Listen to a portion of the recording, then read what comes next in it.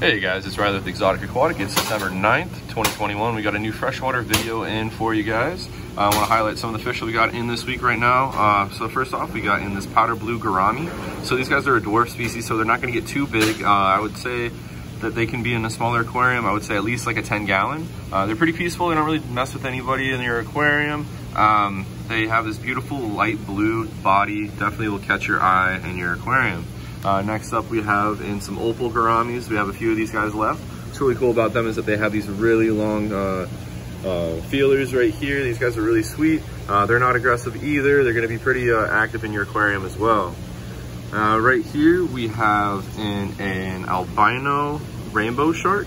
So these guys are another one that will be good in a little decent sized aquarium. I would say at least like a 20 to 30 for these guys. They're an extremely active fish. You might be familiar with their normal color variant, where the lighter color right here, it's going to be like a black on their body, but these guys are the albino species, so they do have a little bit more white to them.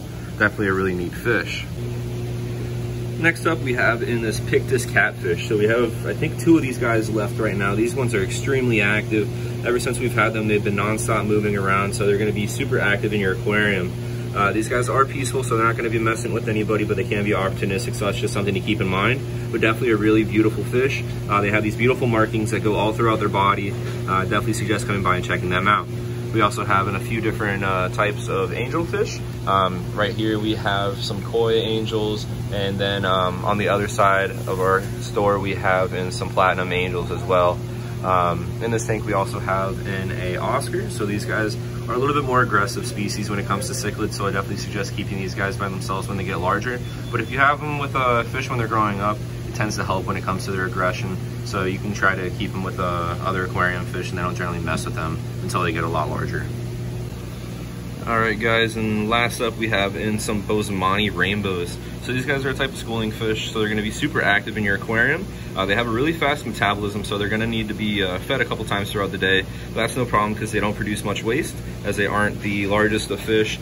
But these guys are super peaceful, and as I had stated, they are schooling fish, so I definitely suggest getting at least like 2 or 3 of them to school together. Here's another one right here. These guys just don't lack anything when it comes to color, because they have that beautiful orange all throughout their body. They have the black markings that go throughout their body as well. Definitely a really neat fish. And before we go, I did want to show you guys these spot cheek cichlids that we have available right here. So these guys are actually in our 150-gallon display tank, but since we are moving and we redid it, we wanted to give these guys a new home. These guys don't lack anything when it comes to color, as well as they have those nice beautiful pastels that go throughout their body, and they're not aggressive, so they're pretty peaceful and they don't mess with anybody in your aquarium. Thank you guys for watching. Please don't forget to subscribe, like, and hit the bell icon to turn on our post notifications. We'll see you guys next week with another video. Have a great day.